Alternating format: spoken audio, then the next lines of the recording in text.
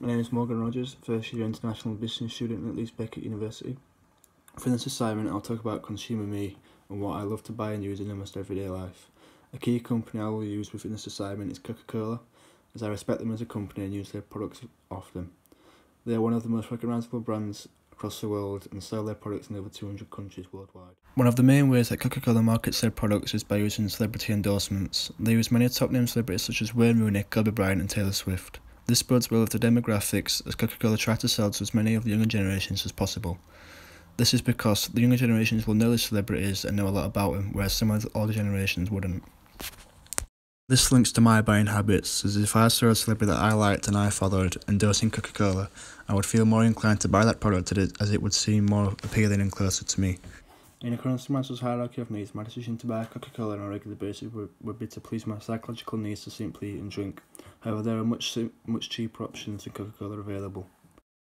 It could therefore be said that my decision to buy Coca-Cola on a regular basis could be more based around the self-fulfillment or the accomplishment level of Maslow's hierarchy of needs. This is because Coca-Cola is not a necessity to have such as water, but I still buy it, and it could therefore be used to achieve a sense of fulfillment or luxury when going into a shop and buying a can or a bottle instead of going home and just drinking tap water.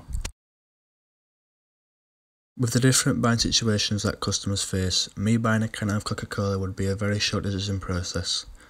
This is because many times I'll buy Coca-Cola and it will just be an impulse buy where I've seen it in a shop or a convenience store and just thought, go on then, and not think much else about it. This would differ a lot because if I was going to buy a car or a house, it would be much more extended problem solving, as it involves a much more long-term commitment and risk in the buying process. Many customers are often affected on what to buy due to external influences. Me myself, when I go to shop with my friends, they will influence me on impulse buys, as they will influence me to just buy it and not think much about the cost or the effect of me buying this product. This is different to as if I was going to go shopping with my parents. They would influence me much more on to think more about whether I need this product and if I should go for something cheaper than what Coca-Cola is. Depending on who the external influences are and what influence they have on me, they could have a serious impact on me using this product in the future.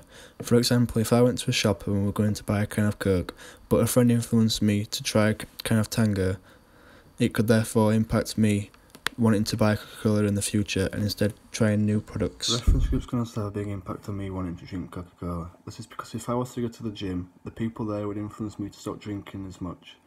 This is because Coca-Cola has a high level of sugar, whereas something healthier for me would benefit me more within the gym. There is also a serious amount of classical conditioning used by Coca-Cola, especially at Christmas time. This is because people often become filled with anticipation and excitement at Christmas time, and Coca-Cola want to relate this to their brand and their product.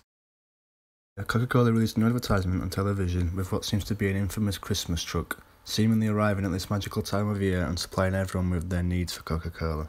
Since Coca-Cola first ran this advertisement, it has since become very popular with the public and therefore allowed them to really take advantage of the market at Christmas time. Coca-Cola tends to use the sound of jingle bells in its advertisements as well. This is because when customers hear the sound of jingle bells, they often get the feeling of excitement for Christmas.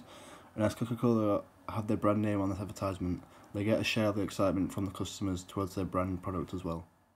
Lastly, one of the most important marketing techniques that companies need to use is the psychology of colour.